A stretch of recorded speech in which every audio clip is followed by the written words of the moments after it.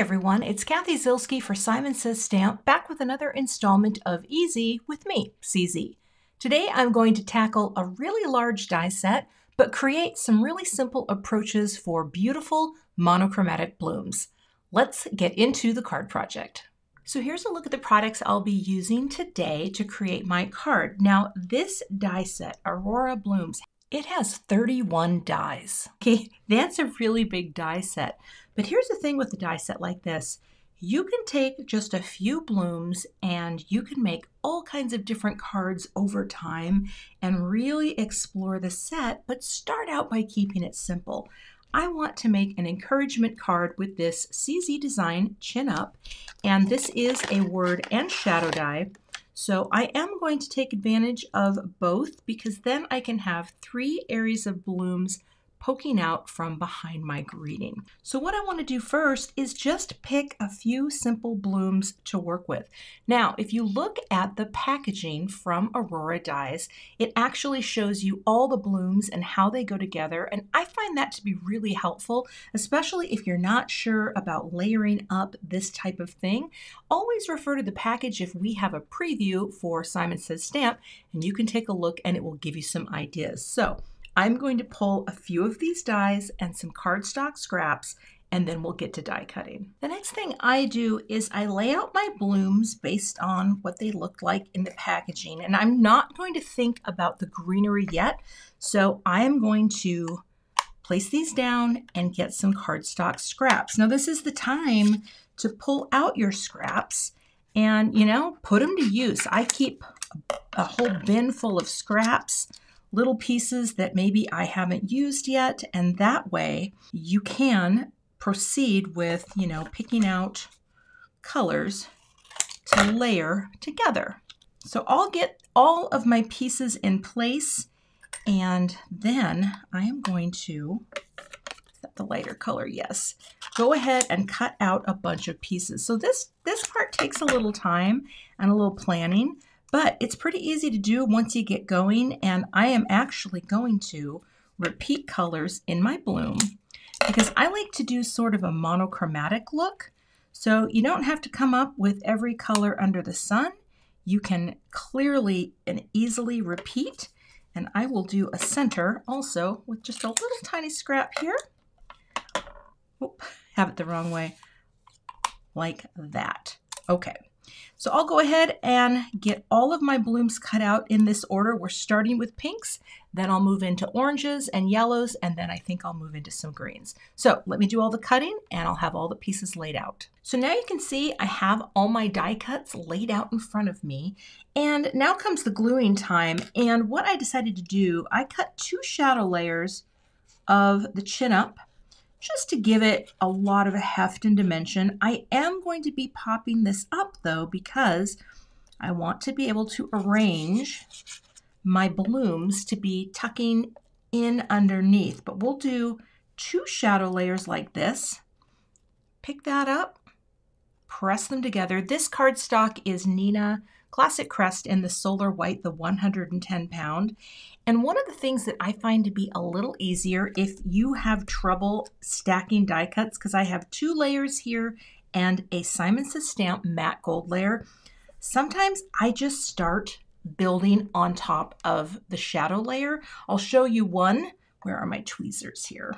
And I like to use liquid glue because if you use the liquid glue, you have a little bit of wiggle room, right? And that way you can take your time and get it into place. So just a few dots all the way around, and this glue dries clear. So if, some oozes out, that's fine. You can even scrape some away with your little poke end. This is the Place and Pierce wand, and it's great for that. So all I do here is I come and polish it down so that I can see that letter C is pretty much in the right place. The little ascender of chin, the H, is in the right place, and then I repeat on the bottom. So that's how I like to stack sometimes on a shadow layer that has multiple pieces, like the words are separated, because then, you got a little time. You got a little time to play and it doesn't take too long, and I think the dimension is worth it. All right, so pop that on there and get that lined up and press. And then don't ever forget the little dot over the I, also known as the tittle. A silly word, but an integral part of the letter form. All right, I will glue the rest on, glue my flowers pieces together here, and then we'll get a note card ready for this project. Actually, I wanted to show you the other hot tip. Once you glue one layer down, and I've already done the chin, then you can just put your dots of glue right on here, and you don't need to hold the other word die cut awkwardly. You just put your glue on, and then you just pop it right on your letter form like that. And then because you have the liquid glue, you can wiggle it into place.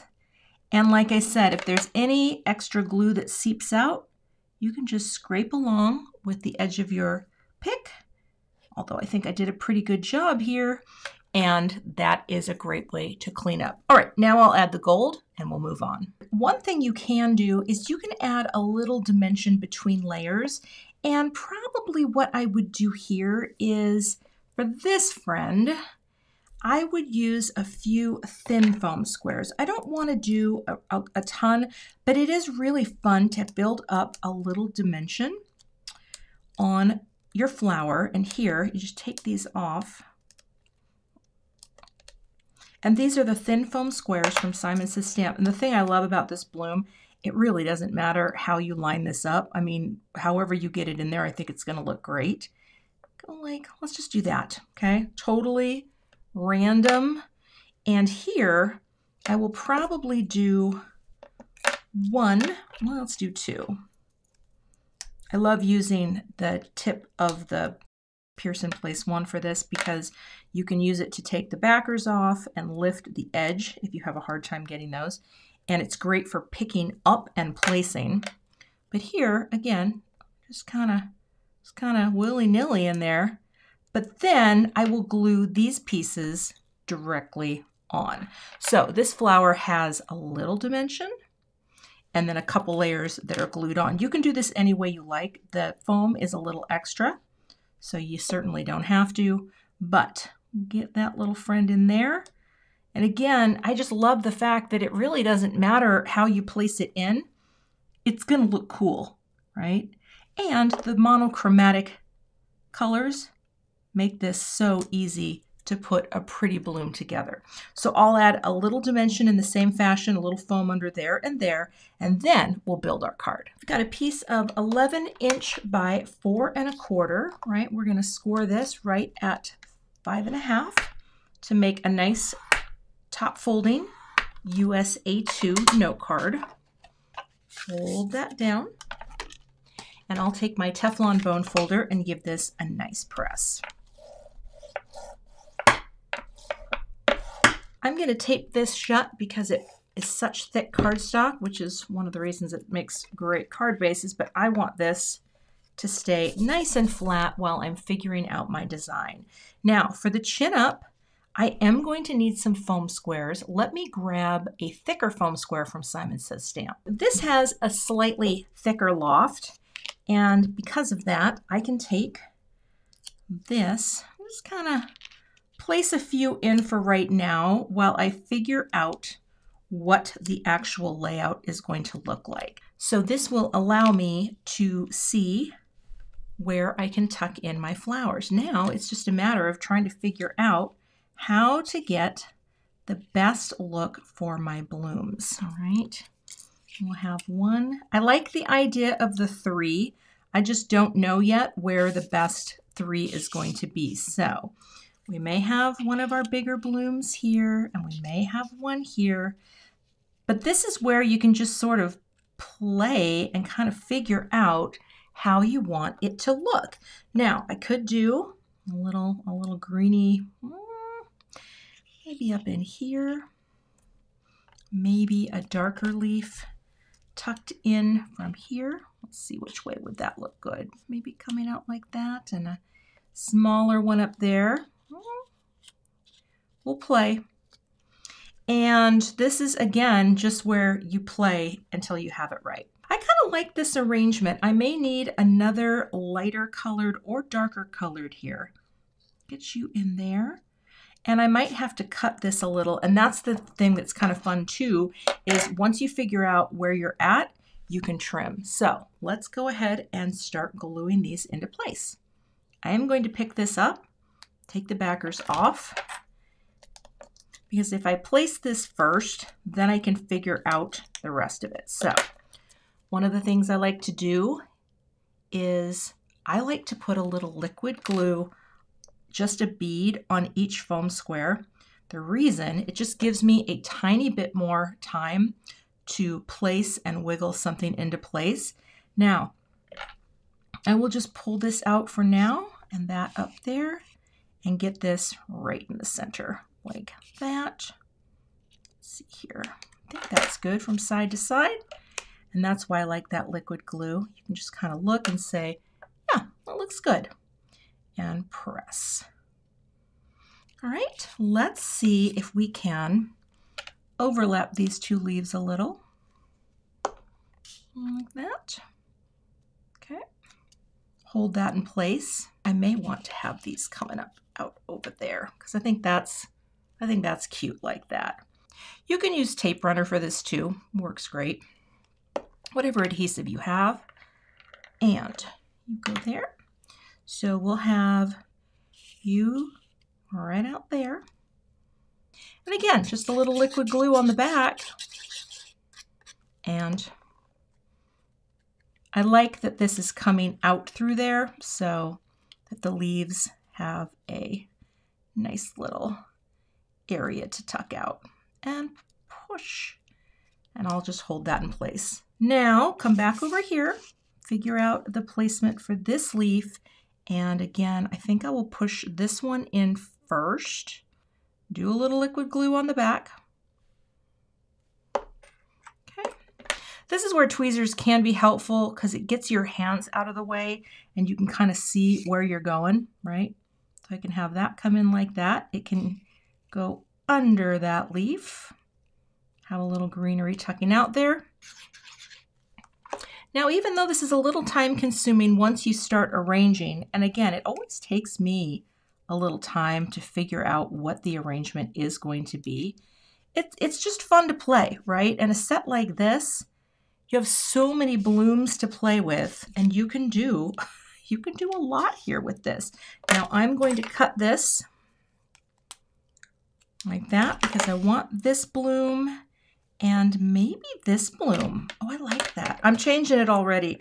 I don't even know what I had laying in there before, but I do like the idea of a darker bloom and a lighter bloom. I think I had that orange flower down before. Well, you know what? This is what happens when you play.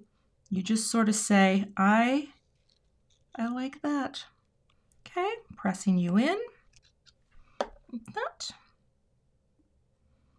Slide that in as well. So there can be a nice little overlap and press.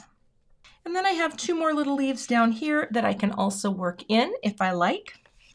But these are the bigger ones. I think I'm going to cut two more smaller leaves for my bottom. Let me grab those real quick and we'll glue them together. All right, to finish this off, I'm actually going to cut a little off of this piece so that I can have this not stick out quite as far. And you can kind of see, sometimes if you're doing this and you get a really great idea, don't hesitate to take a picture, right? Because then you might not forget what you did, but I think I'm gonna go, you get right in there. It's a little hard to hold that down. Let me get my craft pick in here and just press that down inside there. There we go. But you can kind of forget, right, what you were doing, like I did. And, well, you know what? It's fine. It's all coming together. Okay. And I'm going to say you are going to go right here. That's going to go there. So we have a nice little repetition, maybe with that little greenery tucking like that. I'm just going to hold that down. And then you have a bloom-laden card. Now, if you want, you can add a little shine. And what I would like to do, let's see, I'll get my other wand. The Score and Place wand is actually better for something like this because these little friends are a little harder to pick up. And then I'll get a smaller one up here. So 3 little pretty friends, just sort of fill in that space down there. And I'll go ahead and glue these down again with the liquid glue. And boop. Get over there. Sometimes with these, you want to pick them straight up, boop, like that, because they have a little more weight to them, boop, than a sequin. And that's my finished card project. Again, we've got blooms that we kept actually very simple by monochromatic scraps, right? Red, orange, yellow, basically. Red is pink in this scenario. Working our way around a few gatherings of blooms. And again, starting out by just picking the 3 blooms, picking the colors. You can keep it simple, even though there's a lot going on this cheery little card. Thanks so much for watching today. You can find links below in the YouTube description box, as well as see the blog post over on the Simon Says Stamp blog. If you're not a subscriber to the Simon Says Stamp YouTube channel, change that today and hit the subscribe button so that you don't miss the inspiration we share.